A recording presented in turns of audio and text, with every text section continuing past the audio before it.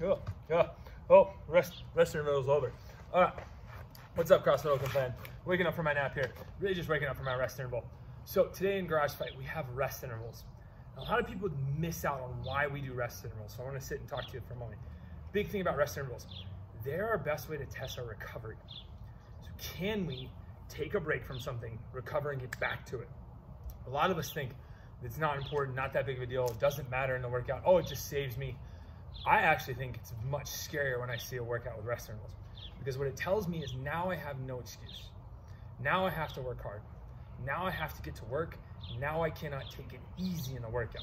So today, when we finish the burpees, which by the way is probably the worst thing you can put before rest, because now there's no excuse. You can always do another burpee. You can always keep moving. So when you are working through this workout and you get to those burpees in each round, you need to keep moving. You need to keep fighting. You need to keep pushing. This is where you prove your toughness.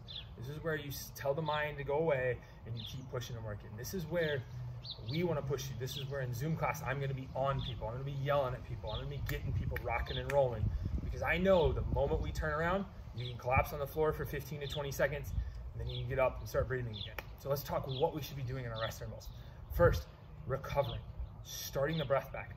I actually want you to stay still for a moment. You can do that standing, you can do that kind of wiggling and moving, because it is a short minute here.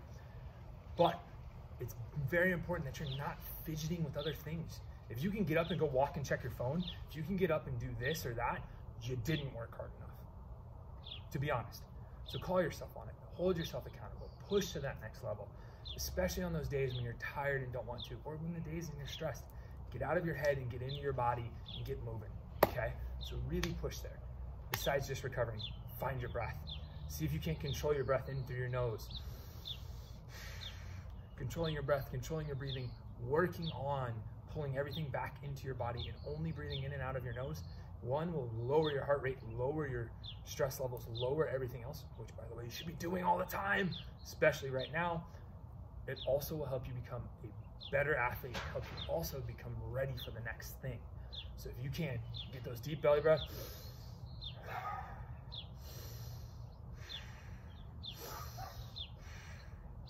Breathing like that, boom, magic will happen there. Last but certainly not least, get your mind right. So last 15 seconds, 10 seconds, get your mind right. Get your mind wrapped around what you're about to go do again. Get your mind ready for what it's gonna be. Yes, it's gonna hurt. Yes, it's gonna be hard. Yes, it's gonna be challenging. But this is where you build grit. This is where you get ready for the rest of the things that come at you in life. And this is where you build and develop that skill, that strength, that power that all of you have and impresses all of us coaches so much. So get after it. Get your mind right in those last 15 seconds. So again, first 15 to 20, recover, stay still, move, breathe. Next, make sure you're breathing through your nose and only your nose, into your belly, all that good stuff. Lastly, or fourth, little sips of water if you need it. Nothing really big, it's just kind of getting that cotton mouth out. And then lastly, get your mind right. Get ready to rock and roll. That's Garage Fight today in the rest periods. So get after it, have fun. This is gonna be a nasty one and you guys are gonna do fantastic at it. All right, I think I've talked long enough. I'm gonna go back to my nap. You guys have a great day and I'll see you in the gym.